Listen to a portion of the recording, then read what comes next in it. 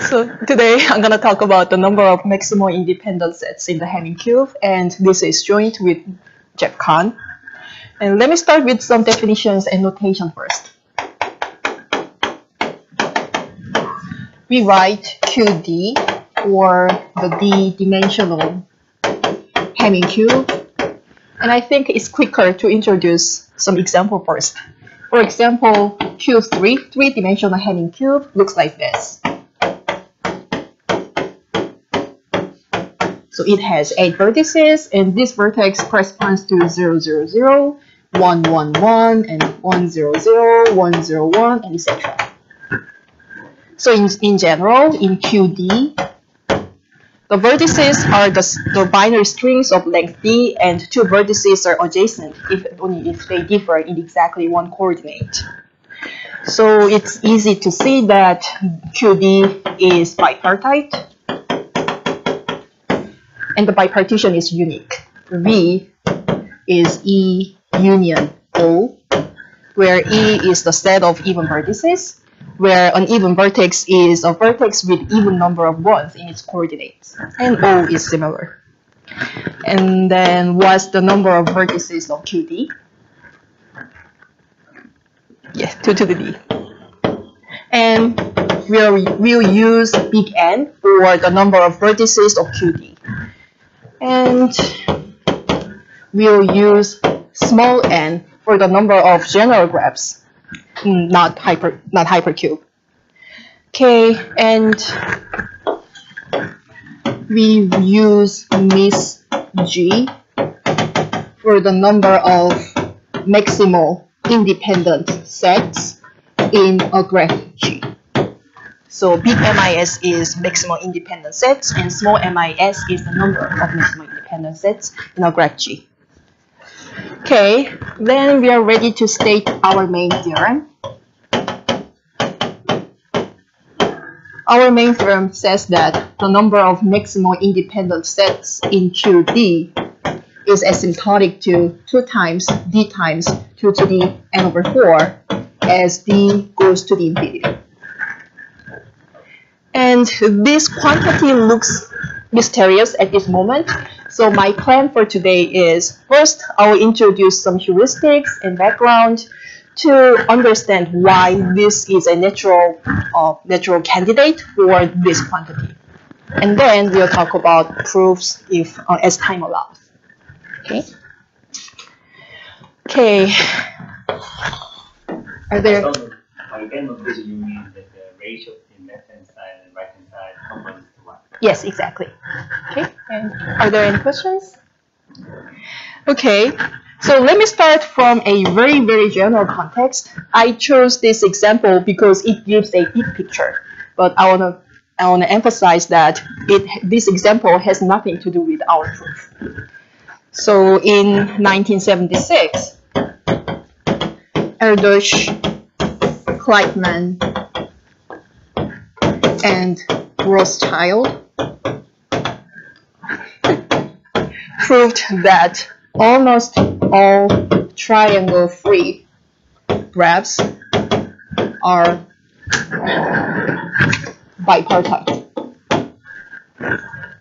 So in other words, it says that if we say this is the family of triangle-free graphs, then there is a typicality in this family, which means a typical member of this family is a bipartite graph. Okay, so here almost all means all but little or one fraction of the family. Okay, then this what does this typicality have to do with this asymptotic enumeration? Notice that this theorem is equivalent to saying that the number of triangle-free graphs is asymptotic to the number of bipartite graphs, right? So to find the asymptotic number of triangle-free graphs, it suffices to find the asymptotic number of bipartite graphs, which is much easier to analyze. Okay. So as a corollary of this theorem, they showed that log base 2 of the number of triangle-free graphs is asymptotic to n squared over 4. And you can see that this is an easy lower bound for the number of bipartite graphs on n vertices, right? Because this quantity corresponds to subsets of this complete bipartite graphs, of which each part is size n over 2, right? So 2 to the n squared over 4. N squared over 4 is the number of edges between those two parts. And so the number of subsets, the number of subgraphs of this bipartite graph is 2 to the n squared over 4. So this... I'm sorry? You might have a bipartite graph with unbalanced. So as I said, this is a trivial lower bound for the number of bipartite graphs on n. And what's surprising is this lower bound is actually asymptotically true for log of the number of triangle-free graphs. So this is a surprising result. Okay? So as I said, this only gives a big picture. So what we're going to do is, let's say, this is the family of maximal independent sets in QD. Then what we are going to do is to find some typical member of this family.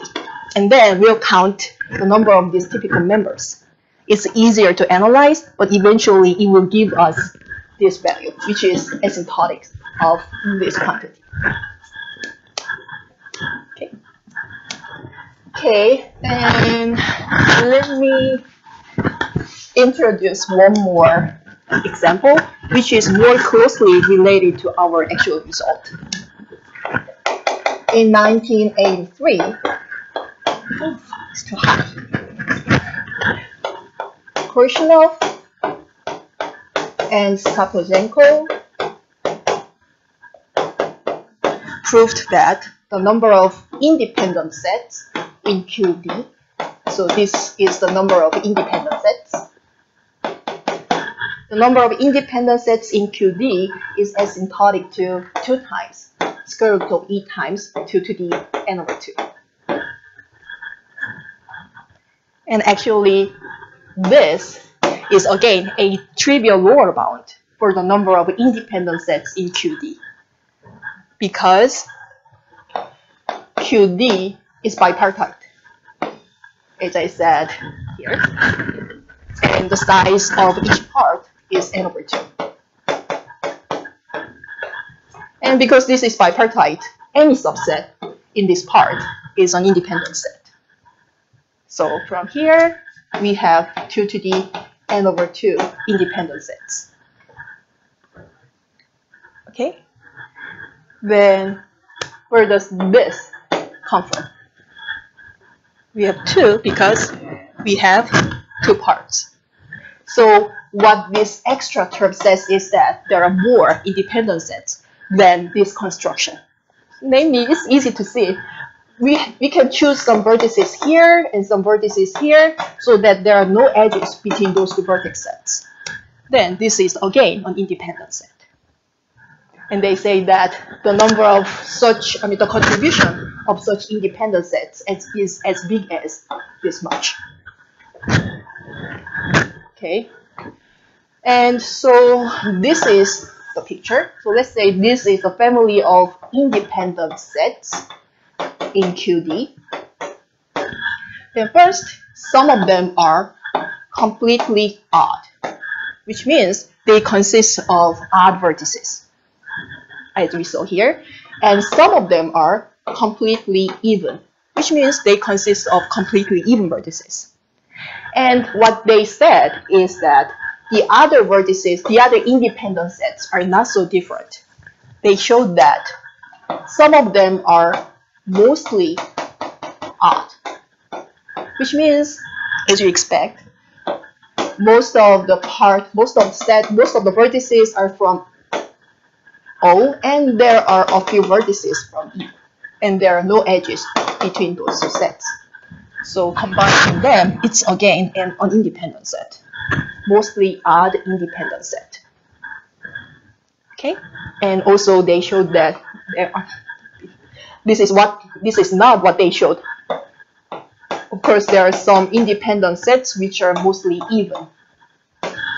And what they said is this is almost everything. So this is not so trivial because, you know, when we choose a random subset, not independent set, a random subset from QD, then typically half of them are even and half of them are odd, right? But in the universe of independent sets, this does not happen. Mostly they're odd or even. Okay, so when we look at this picture, they're either odd or even. And in this case, we say that this family has two phases. Which means, so this term is from statistical physics, and I couldn't find a rigorous definition of this thing. But very roughly speaking, a phase means a thing that most of the objects that we are interested in come from. So in this case, we have two phases, odd and even. And in a phase, there are two types of configurations.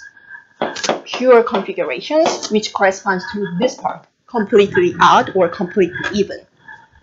And impure configurations, which means it had some flaws. So they're mostly odd, but there are some even vertices. So these are just definitions. And once we have those terms, then we can analyze this expression. Actually, every single term has a meaning. Here, 2 is the number of phases. And this quantity is a contribution of pure configurations in a phase. And this term corresponds to the contribution of impure configurations. Yes, exactly. So as I said, this corresponds to the contribution of impure configurations.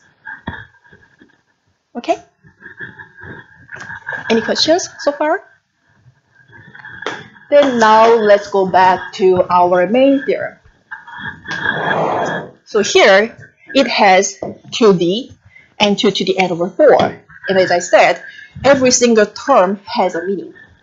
2D corresponds to the number of phases. And 2 to the n over 4 corresponds to the contribution of pure configurations. And it says that's it. So the contribution of impure configurations is negligible. So once we know that meaning, we know that this is strikingly nice and clean formula for this quantity. Okay. Any questions? What is going to be pure set for? Okay, so we are gonna, so now the next thing that we talk about is, so we talk about the phases of maximal independent sets and pure configurations. Okay, so before doing that, let's see. Let me show you why this is an easy lower bound. And then we'll see phases and configurations. So we say why lower bound. So lower bound means I will give you a construction which gives this many maximal independent sets from the d-dimensional Heming-cube. And notice that QD is the graph product of QD minus 1 and K2, which means we have two pieces of QD minus 1, and there is a perfect matching between those two isomorphic pieces. So for example, here, I still have this picture. Here we have two pieces of Q2, and there is a perfect matching. Okay.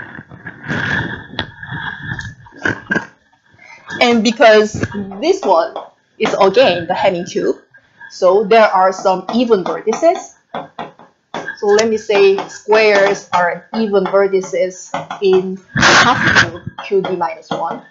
And there are some odd vertices. So this parity is in QD minus 1, the half cube. And because those two pieces are isomorphic, the other end of the edges have the same parity, even or odd. And then let's collect all of the even edges. And let's see what happens. First of all, this collection is an induced matching.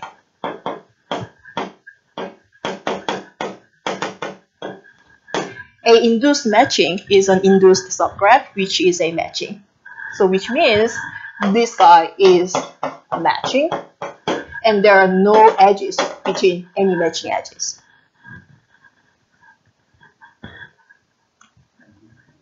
Okay?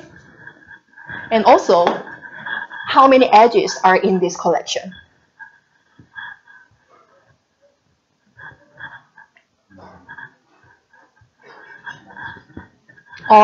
We can use big N. This is QD minus 1, so the size is N over 2, N over 2. And we collected half of them. So the size, so there are N over 4 edges inside this collection. Okay? And it's easy to see that this is the maximum size of an induced matching in QD. So let me emphasize this because we'll use it later. Okay, so because this is an induced matching, we can construct maximal independent sets in this way. First, we choose one vertex from each matching edge. Then this is an independent set, right? Then we can extend this. We can add some vertices in this set to make it maximal. We can just add vertices until we can't. Then this becomes a maximal independent set. So in this way, we have 2 to the n over 4, at least 2 to the n over 4 maximal independent sets. Right? Because there are 2 to the n over 4 choices. And actually, this is exactly 2 to the n over 4. Again, this is easy to show that each extension is unique, but because we are talking about a lower bound, so we don't have to worry about this. Okay. Then, so from, because this is important, so let me give a name to this induced matching. We're gonna, we say canonical matching for this type of induced matchings, which means first we have this decomposition, and in this decomposition we choose one parity and collect all the edges with the same parity. Then we have this induced matching, and we call this type of induced matchings canonical matchings. Okay? Then how many different canonical matchings are there? First, we choose this decomposition, and for example, in Q3, there are 3 ways of such decompositions. This, or this. So in general, in QD, how many ways of decompositions are there? Yeah, there are D ways of decomposition, and we can choose this parity. So there are 2 times D canonical matchings, right? So from each canonical matching, we have this many maximal independent sets. So eventually, we have the number of maximal independent sets in QD is asymptotically bounded below by 2 times D times 2 to the n over 4. And I used this because there can be some overlaps. So overlaps between the set of maximal independent sets produced from different canonical matchings. But again, it's easy to show that the overlap is negligible. So asymptotically, we have this lower bound. Okay. Are there any questions? So now you can see what's our candidate for phases and what's our candidate for pure configurations. So actually our phase will be these canonical matchings. But I will elaborate it later. I should have practiced. Okay, so are there any questions? So before we move on to the proof, let me digress a little bit to talk about some history of this problem.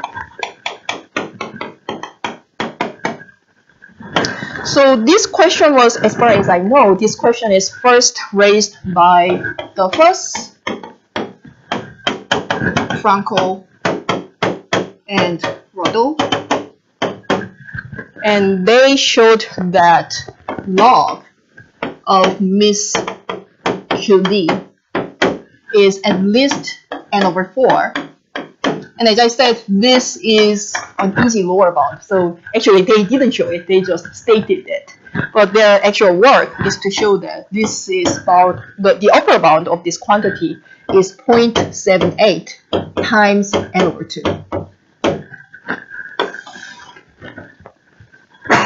So they talked about log of Miss QD, which is much cruder than the actual asymptotics for this. But also, this is a natural first step to look at if you eventually want to find the actual asymptotic of Miss QD. So this is much cruder. And in this paper, this is from 2013, and in this paper they asked what's the truth for this quantity. And this question was answered not long after. Ilinca and Kahn in the same year proved that this lower bound is actually the truth for this law. Log Miss QD is asymptotic to n over 4. And then they conjectured the actual asymptotics for this quantity is this. And now this conjecture is our main theorem. Okay, then let me talk about our proof plan very roughly.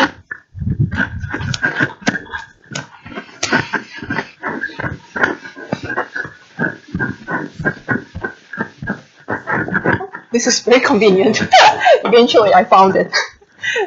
Okay, so this is our plan for proof. But this is very sketchy, which means I will skip all of the quantifiers. So first, we need two lemmas to show that actually these canonical matchings are our phases. And lemma 1 says that almost every maximal independent set is associated with some large induced matching. And almost every this is a standard notation. It says all but little all of fraction. And associated means this. So when we have this induced matching, we say that this maximal independent set is associated with this induced matching if this maximal independent set hits every single edge in this induced matching. So where is this definition come from? This is from this configuration. And here I said large induced matching. This means the size of this induced matching is close to n over 4. As I emphasized, n over 4 is the maximum size of an induced matching in QD. And lemma 2 says that each large induced matching is close to some canonical matching.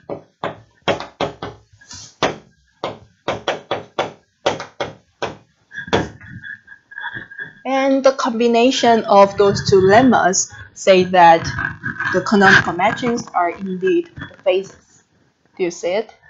Because it says that typically when we choose a maximal independent set, then it looks like this. There is a canonical matching, and this typical maximal independent set hits most of the edges in this canonical matching. This is what the combination of those two lemmas say, right? Okay, so this says that the canonical matchings are indeed phases. Then the pure configuration corresponds to this picture, maximal independent sets which hit every single edge in this canonical matching. Then what's the impure configurations? That corresponds to maximal independent sets which hit most of a canonical matching, but it misses some edge in this canonical matching. So this corresponds to the impure configurations. So to say, oh, I erased this. Our main theorem is Miss QD is asymptotic to 2 times d times 2 to the n over 4. So as I said, this expression says that the contribution of impure configurations is negligible. So eventually to say that, we need this final lemma. Lemma 3 says that the number of maximal independent sets which does this is negligible, which means i.e. little o of 2 to the n over 4. So this says that the number of impure configurations is negligible, which means little of 2 to the n over 4, which is negligible compared to our main term in this expression. Okay? So that's it. Once we prove those 3 lemmas, then we are done. Okay? Are there any questions? Or did I miss anything? Okay, then let's, so for the rest of the talk, we'll see some details of these 3 lemmas.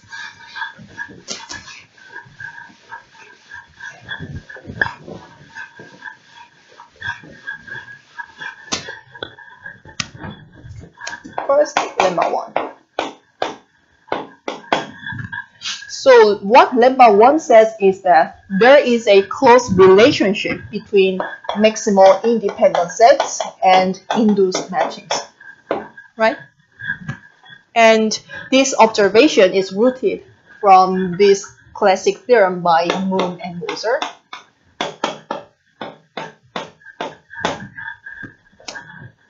From 1965. But the statement of this theorem is not directly related to our main theorem, so I will skip the statement. But instead, let me state a triangle-free graph version of this theorem. In 1993, Twitter and Tuza proved this. When G is a triangle-free graph, then the number of maximal independent sets in G is, let me write it here, the number of maximal independent sets in G is at most 2 to the n over 2. And the equality holds if and only if G is a perfect matching. Namely, G looks like this. And actually, this direction, and one direction is easy. If G is a perfect matching, then obviously means of G is 2 to the n over 2. So the other direction is the actual work. And also what they said is this is the only extremograph for maximizing the number of maximal independent sets. So this is the only extremograph. And once we have an extremal statement, then it's natural to consider a stability version of this extremo statement. So which means, can we say something like, so this is the question, can we say something like, Miss G is close to 2 to the n over 2 if and only if G is close to a perfect matching. So this is a extremo statement, and its stability version is this. Can we say something like this? But for saying this, first we have to quantify this, but more importantly, we have to define what it means by G is close to a perfect matching. So for example, suppose we have this graph and this graph. Which one is closer to a perfect matching? We need some, everybody has different opinions, so we need some definitions. And it turned out the right definition for this stability statement is to define the size of a maximum induced matching in G. So this means maximum of size of induced matching in G is close to its maximum value, which is n over 2. And under this definition, which one is closer to a perfect matching? Yeah, the first. Oh, that's good. Right? Yeah. And under this definition, again, one direction is trivial. Which direction? I'm heading toward that direction. Yeah, this direction is trivial. Because if G has this big induced matching, then again we can do this. So in this induced matching, we can choose one vertex from each edge, and from here we have a large number of maximal independent sets. So the actual problem is the other direction. Okay. And so this stability result is first proved by Rabinovich in 2013, but only for bipartite graphs. So they proved if G is bipartite graph, then this stability statement holds. And then they asked, can we say, is this still true for triangle-free graphs and general graphs, which means not necessarily triangle-free. So this statement corresponds to Moon and Moser theorem, which I skipped the statement. And this question was answered by Kahn and myself in 2018. So we said yes to the question. Q1, Q2, and Q2. So we said we can say this stability statement for all of the triangle-free graphs and general graphs. Okay, so actually what we proved is something more stronger, something stronger. So our theorem says that the number of maximal independent sets not associated with large induced matching is negligible. Then so this means, so we measure in this way. So let's say this is a maximal independent set. Then we can measure the maximum size of an induced matching, which this maximal independent set is associated with. And when we measure the size of this maximum induced matching, if this size is smaller than something like 1 minus epsilon times n over 2, then the number of such maximal independent sets is 2 to the 1 minus big omega epsilon times n over 2. This is what we showed. So if this induced matching is not big enough, then the number of such maximal independent sets is small. And notice that this automatically implies this stability result. Because if G has smallish induced matching, then there is no way to have large number of maximal independent sets by our theorem. Okay, so this says that there is a close relationship between maximal independent sets and induced matchings. And once we have this theorem, it looks very natural to have this, because that says that the number of the maximal independent sets which are not associated with big induced matching is negligible. So that seems like saying almost every maximal independent set must be associated with some large induced matching, because the maximal independent set not doing this is negligible. So this statement is natural in view of that theorem, but actually this is not direct implication of that theorem, because here I said large induced matching, but this large is something like n/2, which means this induced matching covers most of the vertices in this graph. On the other hand, here large induced matching is n/4, which means it only covers half of the vertices, and we never know what happens to the other half of the vertices. So lemma 1 is not direct implication of this theorem, and we had to do something extra. But I can say that this theorem motivated the observation. That theorem motivated this observation, and actually that's the starting point of this entire work. Okay, now I'm done with lemma 1, and are there any questions before moving on to lemma 2?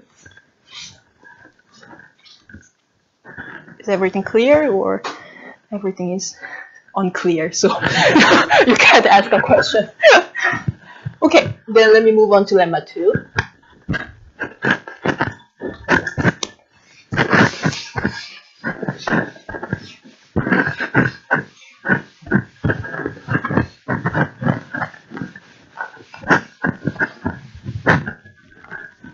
Lemma 2 says that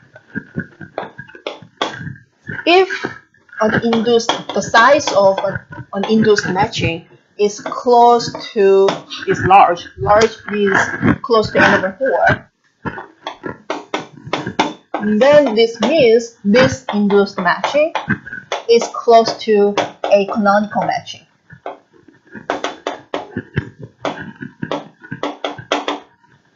Right? And notice that this is another stability result, because if an induced matching, the size of an induced matching is exactly n/4, then we know that this is an easy fact. So then we know that this induced matching is exactly one of the canonical matchings. So this is another stability result, and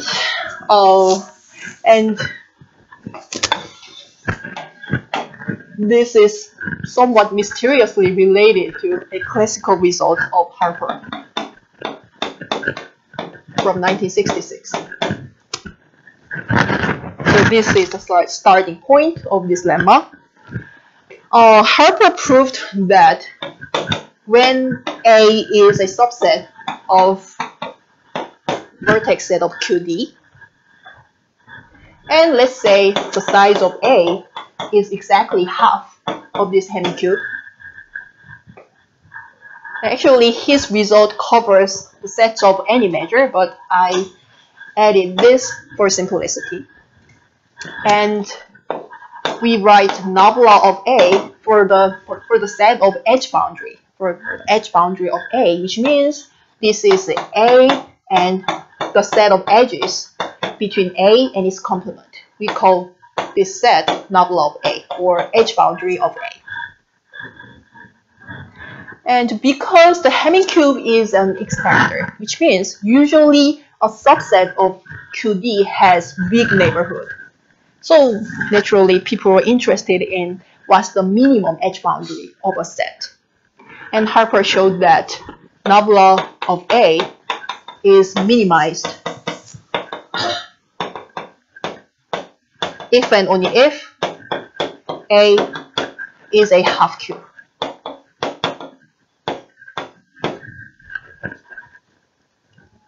So this is an extrema result, it says that the minimizer of the edge boundary is a half cube, and this is the only extremal graph. And in this case, what's the edge boundary? When A is a half cube, and it looks like this. This is A, which is half cube, and this is A complement, which is another half cube, and this picture looks familiar, right? We looked at it about 10 minutes ago. There is a perfect matching between the half cubes. So the size of the edge boundary of A is, yes, n/2. So it says that the edge boundary is minimized when A is half cube, and in that case, the size of the edge boundary is n/2. Okay, and again, it's natural to consider the stability result of this extremal result. And this result is proved by Rödl, Kahn, and Nauer in 2002. They proved that if the size of edge boundary is smaller than 1 plus epsilon times n/2, so which means the size of the edge boundary is close to the minimum. In this case, A is close to a subcube, which means there exists a half cube C such that the symmetric difference of A and C is smaller than big O of epsilon fraction of the entire thing. So it says if the edge, so we are still with this condition. In this case, if the edge boundary is something like it's close to the minimum value, then A is close to a half cube.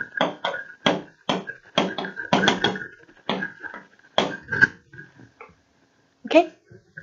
And as I said, actually Harper's theorem covers all of the sets of it covers sets of any measures, and the stability version of Harper's theorem was quite popularly studied area. So there are a number of results, not just for these half cubes, but all of the measures. And there are also some stability results for vertex boundaries, if you know what that is. And okay. So this is the history, and our lemma 2 is somewhat, as I said, somewhat mysteriously reached here, where here is here. So now we are in this situation. This is our Hamming cube QD, and we have a partition of QD like this. This is A, this is B, and this is not C but W. And what we know is the size of A is close to n/2, which is like here.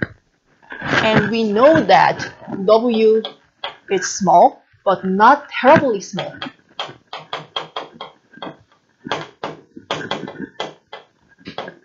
Which means we cannot ignore contribution of W.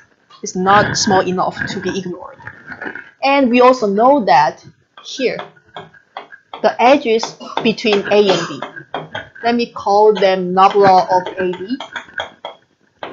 The number of edges between A and B is smaller than n/2, which is the minimum edge boundary here. And our question was this. In this situation, can we still say that A is close to a half cube?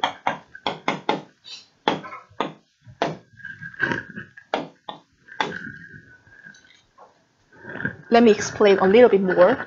So here we have A, which is almost half of the set. And we know that the number of edges from A to B is small. But we have no information about the number of edges between A and W. And because W is not terribly small, so the number of such edges is much, much bigger than the number of those edges. So in this case, we cannot say that nabla of A is small. But we know that W is quite small. And here, small means, let me quantify this. Small means this is at most n over n to the 0.58. This is why I skip all of the quantifications. So this means the upper bound of, so this means nabla of W, the naive upper bound for nabla of W is n times n over, oh, I'm sorry, this is D. Yeah, I'm sorry. It's D times n over D to the 0.58, which is much bigger than n. Right? So although this is smaller than the minimum value, but this can be much bigger than this value. So we cannot say that the size of the edge boundary is small. But in this case, can we still say A is close to a subcube? And surprisingly, our answer was yes. So this is our, what should I say? So we proved that we can say yes. And again, mysteriously, this implies lemma 2. But I cannot explain this. Okay, so I want to say that, as I said, these stability results are quite popularly studied area, and this lemma 2 is meaningful as its own. I mean, so because first notice that our result implies pretty good Kalai-Nauer, right? In this result, they don't have, so this means if we let W is the empty set, then this implies this result. Second, this says something about the combination of edge boundaries and vertex boundary, if you know what a vertex boundary is. So what this says is that so we don't know whether the edge boundary is small, but if we know that the combination of the edge boundary and vertex boundary is small, then we can still say that A is close to a half cube. So it says something about the combination of edge boundary and vertex boundary in the Hamming cube.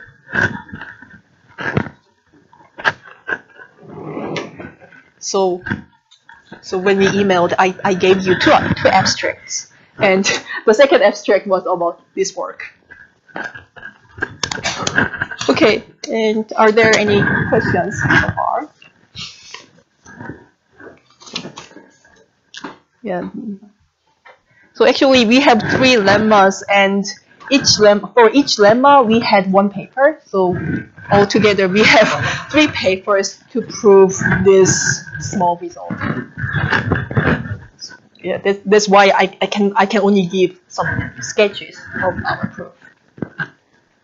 Okay, are there any questions? Okay, then let me move on to lemma 3.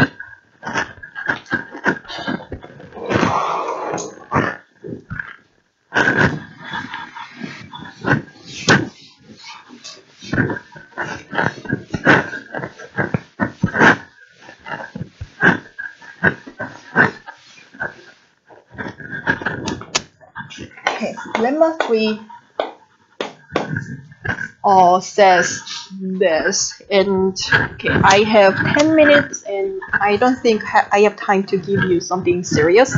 But let me show you why. So let me show you our motivations only, and I want to show you why we trusted the contribution of the impure configurations is negligible. I just want to give you some feeling about that. Recall this picture. We had 2 pieces of 2D minus 1, and we had this perfect matching, and we had some even edges and odd edges. And as I said, this is again a Hamming cube, so we can draw this in this way. This is bipartite, and we have even vertices and odd vertices, right? So we can redraw this picture. in this way. We have even edges here and odd edges here. And the front vertices are adjacent to front vertices, and the back vertices are adjacent to back vertices.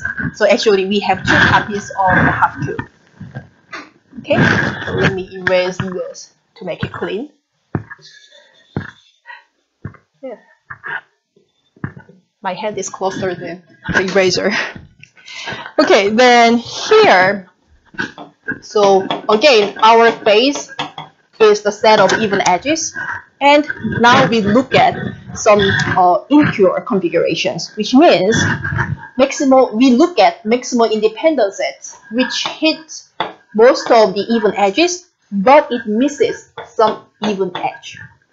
And let's say it only misses exactly one edge among all of the even edges. And I want to count the number of such maximal independent sets. And I'll show that the number of such maximal independent sets is negligible, which is little o of 2 to the n over 4. Okay, are you ready? Okay, then let's do this.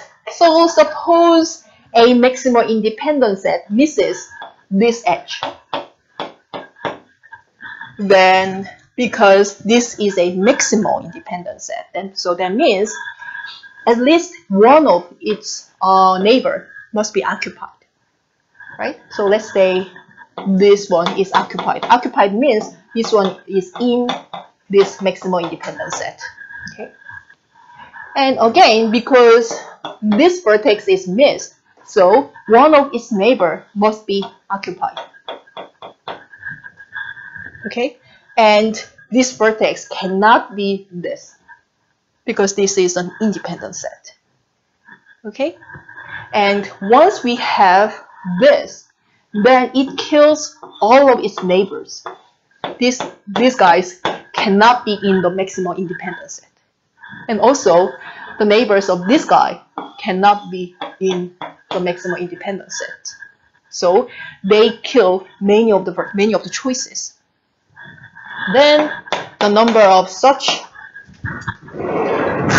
maximal independent sets is, roughly speaking, so first, these maximal independent sets miss exactly one edge, and the number of choices for this edge is n over 4, because we have n over 4 even edges. So first we choose this one missing edge times, then we choose those two occupied vertices, and the number of choices for this one is d, because this is d regular, and the number of choices for this one is roughly d. Actually, this is d minus 1, but I don't care. So this covers the choice for those two vertices. And then, so this kills these vertices, and this kills those vertices, but the rest of the edges has exactly two choices. So we have 2 to the n over 4 minus roughly 2d choices. Okay? And then once we make choices for those edges, then those edges, the choice for those edges are automatically determined by its neighborhood. Right? Then, what's this? This is 2 to the d minus 2. So we have 2 to the d, so we can ignore this. 2 to the d, 2 to the minus 2d, and d squared is negligible. So we have roughly 2 to the n over 4 minus d, which is little of 2 to the n over 4.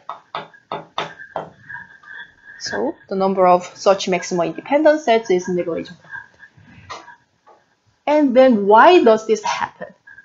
So this happens, actually we multiplied some big quantity to find those two vertices, but by paying those, by finding those two vertices, this many edges lose choices. So this happens because Hamming cube is an expander. Because this vertex, the set of these two vertices has big neighborhood, so we lost a lot of choices. And this is why we have this negligible quantity for the number of such maximal independent sets. Okay, then this is a very special case, and this analysis breaks if we miss many edges. Why does that break? Because, and also it does not expand that much. If we have one vertex, then the size of its neighborhood is d times of this vertex. But if we have many vertices, then the size of its neighborhood is not exactly d times times more than this set. So it does not expand that much. So our gain from this part is not as big as this single case. So here we had to do something, and what we used was, I'm not sure you still remember this name, Korshunov and Sapojenko.